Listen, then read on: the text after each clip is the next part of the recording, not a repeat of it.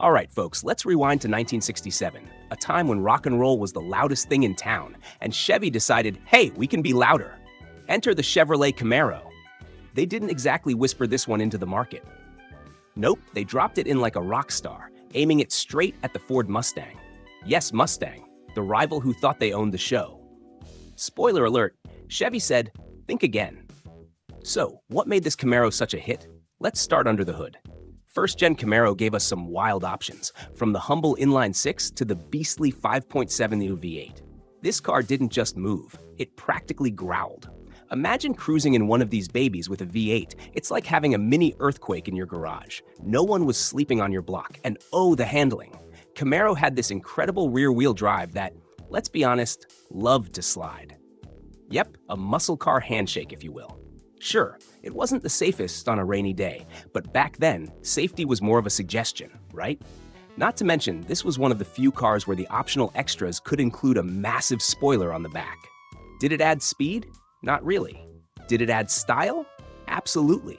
Because back then it was all about looking fast, even if you were, well, sitting in traffic. And here's a fun one. The Camaro RS model had hidden headlights. Yep, they'd pop out of nowhere, like your nosy neighbor. So if you saw a Camaro at night and the lights just popped open, it wasn't giving you attitude. Well, maybe it was, but that's what made it cool. So there you have it, the first generation Camaro, a car that didn't just join the muscle car club. It came in with a mic drop, fast engines, flashy style, and all the attitude of the 60s wrapped in one mean machine. And remember, folks, in a Camaro, you're not just driving, you're making an entrance. The year is 1970, and Chevy's back at it with a bigger, bolder Camaro, the second generation. Gone were the sharper edges and compact body of the 60s. Chevy thought, hey, let's go all out. So they made this Camaro wider, lower, and with curves that could practically hug the road. Imagine a muscle car that got a 70s glow-up. If the first-gen Camaro was rock and roll, this one was pure disco swagger. Under the hood? Oh, they didn't hold back. The top choice was a brutal 7.4-liter V8 engine. Yeah, you heard right, 7.4 liters. That's like strapping a mini volcano to your car. Let's just say if you had one of these, you probably spent as much time filling the tank as you did driving. But hey, gas was cheap back then, right? And let's talk about the styling. The Camaro got a complete makeover, now looking like it was flexing even while standing still. Those swooping fenders and that sinister split bumper on the RS model, chef's kiss! It was like, I may have a face that means business, but I've got a body that loves to party. And that's exactly how it felt to drive one. Oh, and safety features? Well, it was the 70s, so there were seat belts sometimes. Let's just say this Camaro was built for thrill seekers. Forget airbags. Back then, the real shock absorption was hang on tight and hope for the best. Of course, this Camaro wasn't all muscle. They threw in some tech too, 70s style. They added better suspension, which was basically code for you can actually turn corners now. And they even offered air conditioning as an option. I mean, who doesn't want to stay cool while burning rubber? So there you have it, the second-gen Camaro. It was a car that screamed, go big or go home. Bigger engine, bolder design, and more attitude than a disco ball at midnight. If you were behind the wheel of one of these, you weren't just driving, you were making a statement. And that statement? I'm here, I'm loud, and I'm not slowing down. Get ready, because we're diving into the 1980s, where style was bold, music was loud, and Chevy introduced the third-generation Camaro, a total departure from the past. Gone were the days of bulky, high-fuel cars. Instead, Chevy said, let's go sleeker, lighter, and a whole lot faster. Under the hood, this Camaro had some serious updates. Say hello to the soft 5.7-liter V8 engine in the IROC Z model. Yes, that's right, the same IROC Z that made you feel like a race car driver just by saying the name. This V8 had 225 horsepower. Maybe it doesn't sound like a lot today, but back then, that was enough to make your hair blow back inside the car. This Camaro wasn't just about raw power. It was about precision engineering. They added fuel injection, which was the automotive equivalent of trading in your typewriter for a computer. Smooth, efficient, and quicker to respond. This wasn't your dad's muscle car anymore. And let's talk suspension. Chevy didn't just slap a big engine in and call it a day. Nope, They refined the suspension so much that this Camaro could actually handle corners. It had coil springs up front and a torque arm rear suspension, which in car talk meant you could zip around curves without feeling like you were wrestling a bear. But the engineering didn't stop there. They introduced an aerodynamic design. The windshield was sloped back at a dramatic angle. Chevy was like, why not let the wind work for us instead of against us? Result, less drag, more speed, and a Camaro that looked fast even when parked. And with those T-tops, you could pop them off, let the breeze in, and feel like the king of the road. Or at least the king of your block. Now, safety. Let's just say Chevy was catching up with the times here too. For the first time, we saw disc brakes all around on the IROC Z. Because, let's be honest, with all that speed, you needed a way to stop. It was like Chevy saying, don't worry, we've got this. So there you have it, the third-gen Camaro, a leaner, smarter, and just as mean machine. It was more than just muscle. It was Chevy proving they could keep up with the future. And if you got behind the wheel, you weren't just driving, you were making a statement that you were living in the now.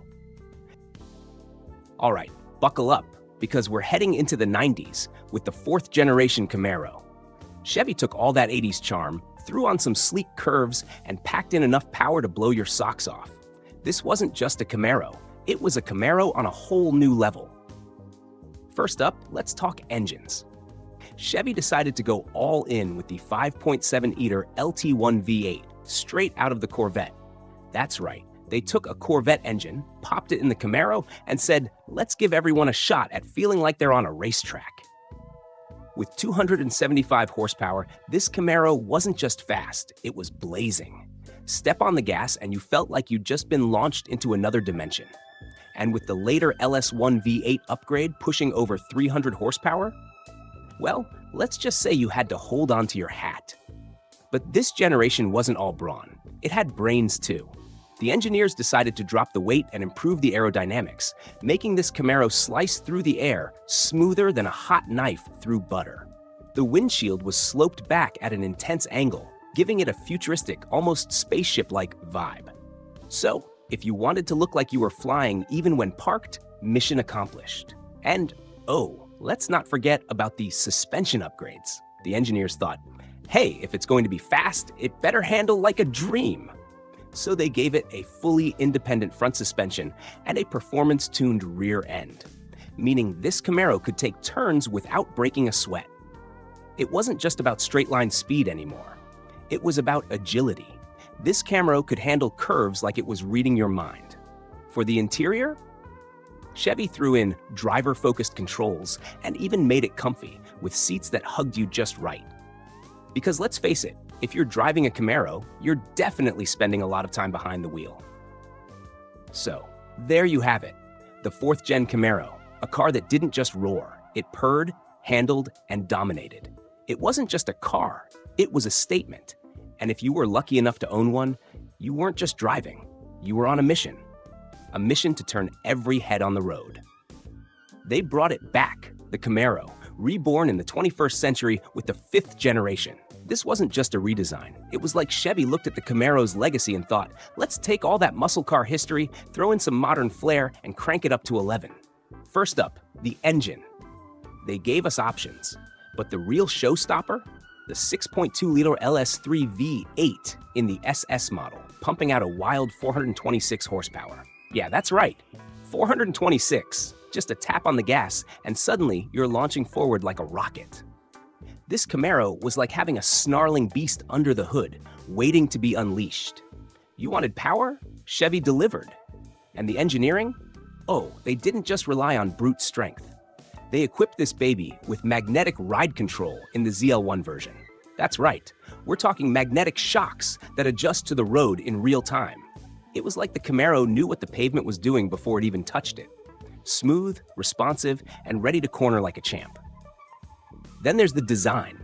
Those aggressive lines, the wide stance, the sleek retro-inspired body. It looked like it was going 100 miles per hour just sitting there. And those headlights, peeking out with that "don't mess with me" glare. They weren't just lights, they were statements. Chevy knew they had to bring the Camaro back with style, and they didn't disappoint. Inside, They didn't just slap on a basic interior, they gave it retro gauges that felt straight out of the 60s, paired with modern tech like a heads-up display. It was a muscle car with luxury touches, but not too fancy. Just the right mix of grit and glam. And let's not forget the ZL1's supercharged engine that pushed over 580 horsepower. Yes, you heard me. 580 horses. That's like unleashing a stampede on the highway. This Camaro wasn't just flexing, it was setting records and leaving its mark on the road. So there you have it, the 5th-gen Camaro, a car that took its heritage, supercharged it, and came roaring back into the spotlight. It wasn't just a comeback, it was a showdown. Because with this Camaro, you weren't just driving, you were making history. The 6th-gen Camaro didn't just arrive, it stormed onto the scene. This wasn't just another Camaro, it was the leanest, meanest machine Chevy had ever crafted. Chevy engineers took the rulebook, crumpled it up, and threw it out the window. They built a Camaro that could go toe-to-toe with Europe's finest, yet still roar with all-American muscle. Let's talk engines. The top choice? Oh, just the 6.2 LT1 V8 engine, packing an insane 455 horsepower. That's 455 American stallions ready to unleash. You tap that gas pedal, and suddenly, you're catapulted down the road. And that sound? Pure thunder. It wasn't just an engine, it was a symphony of power and fury. And for those brave enough, there was the supercharged LT4 V8 in the ZL1 model. Yes, supercharged. We're talking 650 horsepower, more horses than an entire cavalry. You step on it, and this car doesn't just move, it erupts. And that's not all. Chevy didn't just stick a big engine in a pretty frame. They put the Camaro on a diet, making it lighter and more aerodynamic. They used aluminum, lighter steel, and even some fancy carbon fiber parts in the ZL1 model. This wasn't just a muscle car anymore, it was a precision instrument. Chevy knew it couldn't just be about raw power, it had to handle like a dream too. So they gave it a near-perfect 50-50 weight distribution. What does that mean? It means this Camaro could slice through corners like a hot knife through butter. And then the tech. Oh, they went all out. Magnetic ride control, just like in the 5th-gen ZL1, but tuned to perfection. This car reads the road 1,000 times per second, adjusting the suspension instantly. It's like the Camaro knows the road better than you do, and with launch control, you could go from 0 to gone in a heartbeat. Track modes, performance data recorders, you name it, this Camaro had it. But wait, let's talk about looks. They crafted this 6th-gen Camaro with aggressive aerodynamic lines that look like they could cut through steel. The front end was practically snarling, with those sleek LED headlights and a lower stance that made it look ready to pounce. And those quad exhaust tips? They weren't just for show. They were ready to breathe fire down the freeway. Inside, they went high-tech without losing that Camaro soul. They packed in a digital cockpit, climate control, and even a heads-up display. And yet, Chevy kept it focused on the driver. Everything you needed was just a flick or a touch away. You could cruise in comfort or feel like you're in a jet fighter. It's a Camaro that lets you have it all. So, what's the 6th-gen Camaro? It's not just a car. It's a statement. It says, I'm here to own the road, to take on any curve, to challenge any rival. And for anyone lucky enough to get behind the wheel, it's more than a ride, it's an experience. And that, my friends, is the Camaro. An icon, a powerhouse, a legend. And with the 6th generation, it's better than ever. Thanks for watching, and I'll see you on the road.